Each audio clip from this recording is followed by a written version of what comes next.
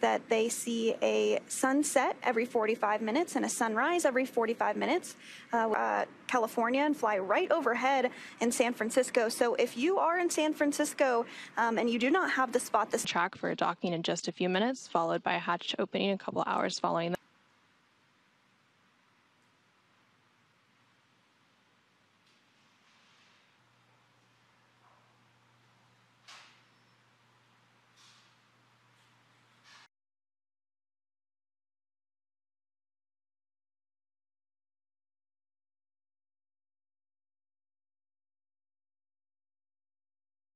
First aboard was NASA astronaut Matthew Dominic, followed behind him NASA astronaut Michael Barrett and NASA astronaut Jeanette Epps.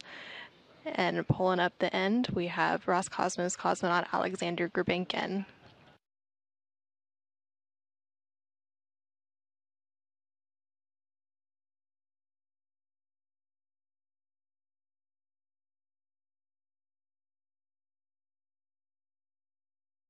The Crew 8 astronauts now officially a part of Expedition 70, and the other Expedition 70 crew members giving them hugs and handshakes as they make their way onto the International Space Station, which will be their home for the next 6 months as